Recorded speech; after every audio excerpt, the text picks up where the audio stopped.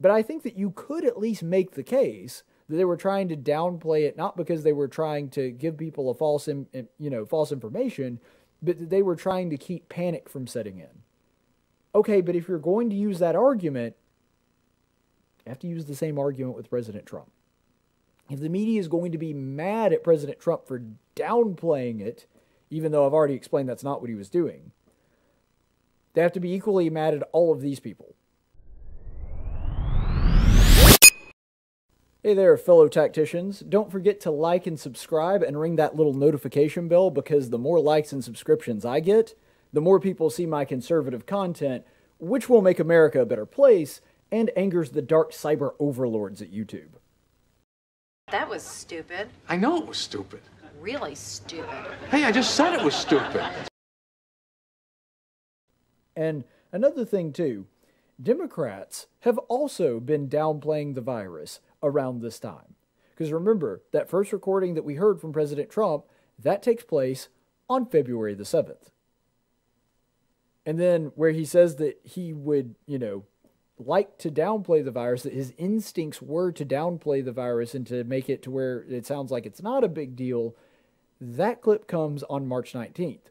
What were Democrats saying around this time in the coronavirus pandemic? Well, I'm glad you asked, because I put together a video compilation of exactly that. The risk to New Yorkers for coronavirus is low. There's really no need to panic and to avoid activities that we always do as New Yorkers. This should not stop you from going about your life, should not stop you from going to Chinatown and going out to eat. I'm going to do that today myself. Come to Chinatown. Here we are. We're, again, careful, safe, and come join us. But I want to take a moment to say it's not a time to panic about coronavirus. We think we have the best healthcare system on the planet right here in New York. So when you're saying what happened in other countries versus what happened here, we don't even think it's going to be as bad as it was in other countries. You cannot contain the spread. You can slow it, you can limit it, but you can't contain it. That isn't a cause for anxiety either. It's not people in the stadium. It's not people in the big open area or a conference and all. It's people close up to each other. Some places like Italy are doing mass school closures. That's not on the menu here. Is there a theoretical scenario where that could happen? Of course, but is it anywhere near to where we are now? No. The Department of Sanitation is ready for Mardi Gras. This is not Ebola. This is not SARS. This is not some science fiction movie come to life. The hysteria here is way out of line with the actuality and the fact. If you had to, would you close down the borders? No. There's a lot of restaurants that are feeling the pain of racism, where people are literally not patroning Chinese restaurants. If you're under 50 and you're healthy, which is most New Yorkers, there's very little threat here. This disease, even if you were to get it, basically acts like a common cold or flu. And transmission is not that easy. Downplaying it, being overly dismissive, or spreading misinformation is only going to hurt us and further advantage the spread of the disease. But neither should we panic or fall back on xenophobia. Labeling COVID-19 a foreign virus does not displace accountability for the misjudgments that have been taken thus far by the Trump administration.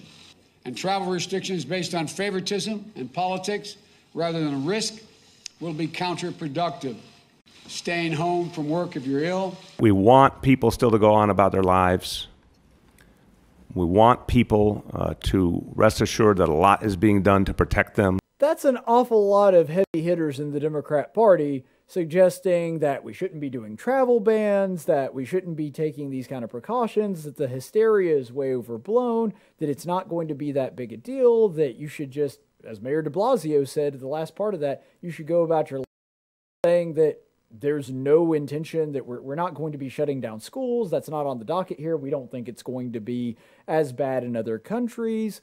Joe Biden in that last clip that he was in saying, yeah, you should probably stay at home, from work if you're feeling bad, but no intention of actually closing down businesses or closing down places where you would work wholesale, just if you're not feeling well, then maybe you don't go in. By the way, it's hilarious because I agree with like 90% of what was said there. Maybe not AOC suggesting that people are racist by not because they're not going to Chinese restaurants. Nobody was going to restaurants at that point. They were not singling out the Chinese because of that. But anyway, so you have every bit of that. The Democrats over and over and over again downplaying the virus, and you could chalk all of that up to them just not wanting the public to panic, not to spiral into a tailspin, which is, frankly, I think fair in most cases. I think there were plenty of policy decisions made by those same people that were incredibly idiotic, the worst of all being Governor Cuomo, who was literally saying that you can't keep COVID-19 positive people out of nursing homes. But overall, or, Bill DeBlasio, that didn't disinfect the subway until like 2 months ago. Idiotic things like that. I want to say it was June, wasn't it? It was June where the first time they disinfected the subway. So all of that is the case. I mean, you've got the blatant policy problems and doing things that were stupid. But I think that you could at least make the case that they were trying to downplay it, not because they were trying to give people a false information, but that they were trying to keep panic from setting in. Okay, but if you're going to use that argument, you have to use the same argument with President Trump. If the media is going to be mad at President Trump for downplaying it, even though I've already explained that's not what he was doing, they have to be equally mad at all of these people. And you don't see anybody at the Washington Post or, doing this for those people. Actually, I will say the Washington Post may be the only exception to that because I believe that the Bill DeBlasio clip was the one that they assembled. But you're not seeing that on MSNBC for sure. That's not happening on CNN where Andrew Cuomo's little brother has a primetime show. I mean, this is just not something that the left wants to focus on, but if you're going to be mad at Trump for downplaying the virus, you have to be mad at these people for doing exactly the same thing right along that same timeline. As late as, in Mayor de Blasio's case, March 13th, saying, look, this is not something that should actually affect your life or anything. You should just go about your business doing your normal stuff. And the blatant double standard just drives me up a wall. And the thing is, holding people to the standard of 10 seconds ago is dumb. It's dumb, for example, when you look back at, people that were living in the mid-1700s or late 1700s and upset at them for not holding to the sensibilities and standards of 10 seconds ago. It's equally as dumb to look at a situation like this and look all the way back in March where there were a whole lot more unknowns and question marks and we didn't know exactly what was going to take place and judge them by today's standard as well. I actually wound up agreeing with most of the things that the Democrats in those videos were saying because the thing is, it turned out the virus wasn't nearly as big a deal as people originally thought that it was going to be. And so I was far more inclined to agree with some of the things or the sentiments that were being conveyed by them back then than I am now, where anybody that says we don't need to shut down for the next 18 months is a horrible monster that wants grandma to die. That's a much more reasonable position that they were taking back then. But the thing that's so ridiculous is that that's not the position of the left now, but nobody's calling them out for holding a different position back then, even though they are calling out President Trump for that. None of it makes sense, and the double standard is really ridiculous. And the last point I really want to make on this is, if this were true, if this narrative that Trump intentionally downplayed the virus despite it being very bad, even though it turned out it wasn't, if that were the case, why is no one mad at Bob Woodward? Why is nobody upset with him for sitting on this and waiting for it to come out when it coincides with his new book coming out?